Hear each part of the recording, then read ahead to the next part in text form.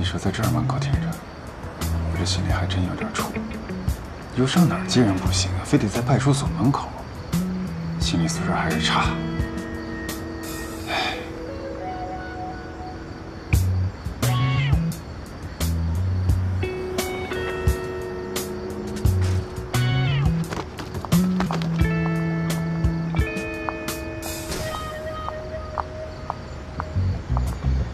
是那个吗？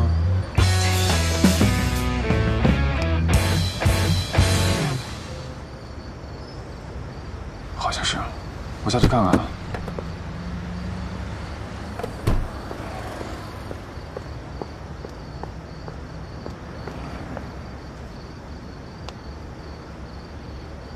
你好，我是李若生，欧先生让我们来接你。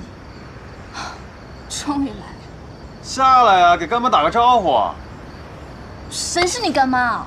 我长这么年轻，我当妈了吗？欧先生是我干爹。啊？他什么时候弄个干儿子啊？快点！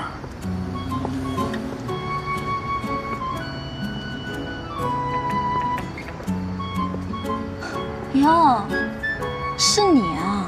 现在知道来接我了？早几个小时你死到哪里去了？你俩认识啊？她就是我之前跟你说的那妞儿。就缠着你那妞啊？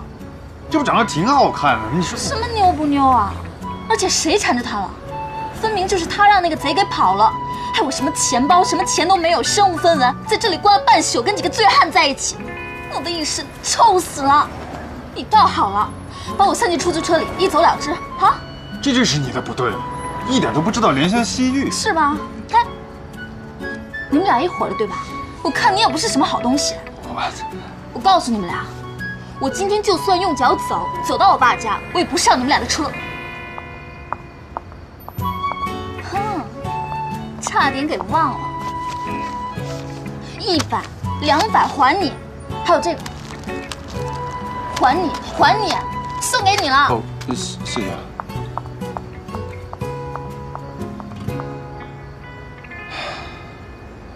他刚刚说什么？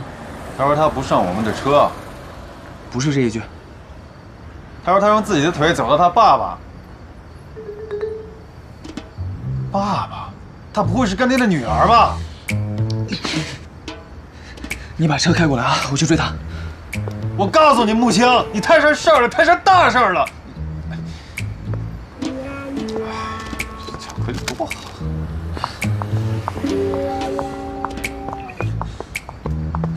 欧小姐，放手！你要跟我回去，这是我们的工作。你谁啊你？我认识你吗？我凭什么跟你走？放手！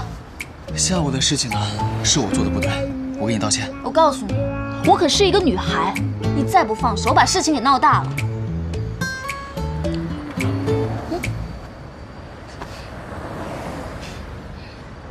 救命啊！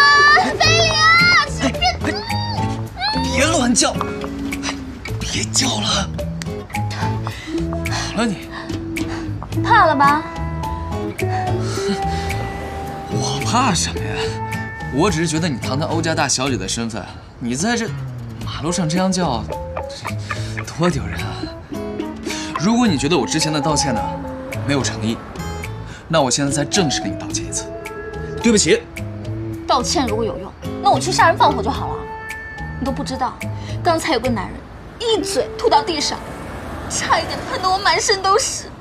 我也真可怜，我好不容易回国来，我连家都回不了，然后我爸就派了你们2个坏人来接我。我怎么这么命苦啊！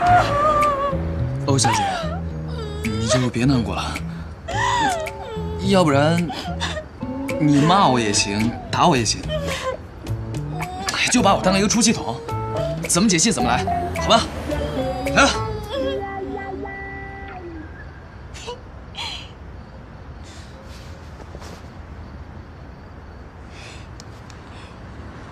你傻，这种时候看到女孩子哭，不都是应该把肩膀借人家用一下吗？肩膀啊，这个不可以。为什么不可以啊？委屈了是吗？觉得我不够漂亮，还是嫌我一身臭啊？哈！我不是这个意思啊。不是这个意思。哦，我知道了，觉得自己的肩膀金贵。这不是怕占您便宜吗？那我来看看你的肩膀有多金贵啊！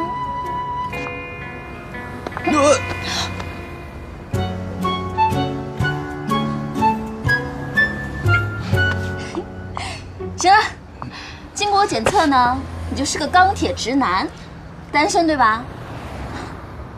不过，我挺喜欢的。